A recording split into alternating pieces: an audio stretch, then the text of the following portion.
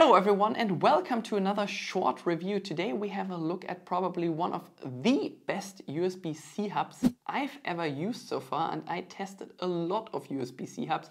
Why this one here is so great, I will show you that in the next couple moments. User manual, 2 pins, USB hub and a rubber bumper. USB 3.0, 3.1, Type-C, 3.5mm headphone jack, SD card slot, TF card slot, Gigabit Ethernet port, HDMI, power delivery USB-C, another USB-C port, and it has a rubber surface down here. Let's get to the special part.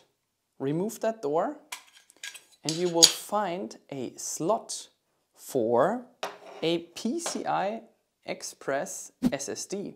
I bought this one here on Amazon for about 50 bucks with 500 gigabytes of storage. Link is listed in the video description.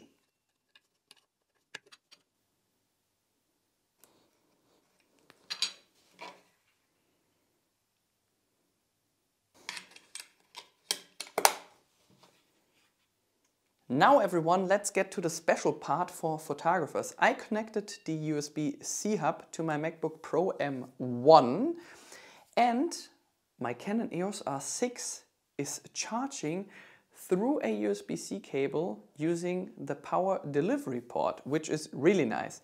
And not to make it that easy for the USB-C hub, I connected another hard drive, which is the Lazy Rugged. Link is listed in the video description below, because a lot of USB-C hubs have that problem. Once you have connected multiple devices, one of them is popping out. If we go to the MacBook Pro, you can see that the SD card, which is really nice that you can put it into the USB-C port from above, so it's really easy to take it out. So here is the memory card.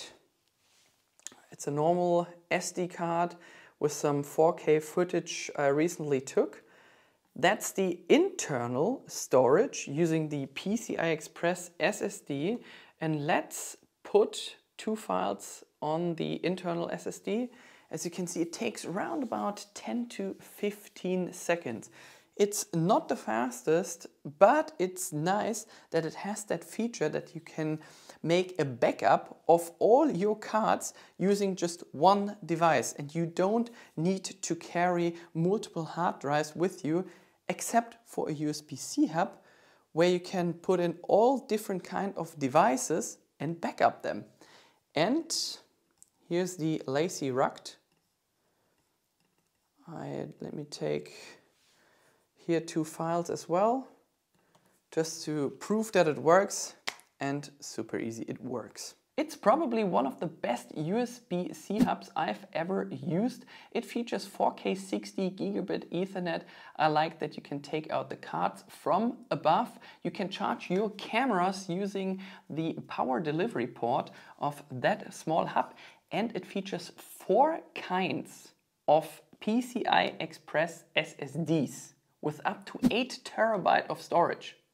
If you're ever on vacation for a week or 2 and you're sure that you're taking tons of footage, make sure you get that hub, because you don't need to carry all the other extra SSDs, hard drives with you, because this little dude will do its job properly. So everyone, that's about it. I hope you enjoyed watching this short review. If you have any further questions, make sure you leave a comment below. If you would like to support my channel, feel free to buy this hub, for instance, here, or the SD card, or the hard drive, or the MacBook via the link listed in the video description below. All the best from Frankfurt am Main. See you very soon. Tschüss und bis bald.